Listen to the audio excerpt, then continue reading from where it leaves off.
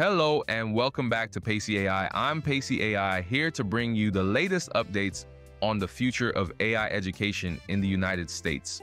On April 23, 2025, President Donald Trump signed an executive order titled Advancing Artificial Intelligence Education for American Youth, aiming to embed AI literacy and skills training into American education.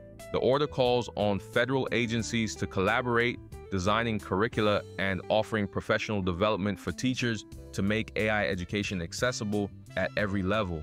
A new White House task force on AI education will forge partnerships to develop and distribute AI learning materials online. The task force will also launch a presidential AI challenge, recognizing innovative student and educator projects.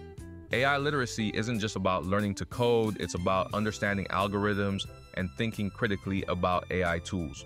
Although the order is being praised, some have raised concerns about equitable implementation, particularly for under-resourced school districts. Teachers will receive support and professional development opportunities to deliver AI-related curricula. This executive order is a major step toward preparing American students for a future where AI is a core skill. What do you think about the new executive order?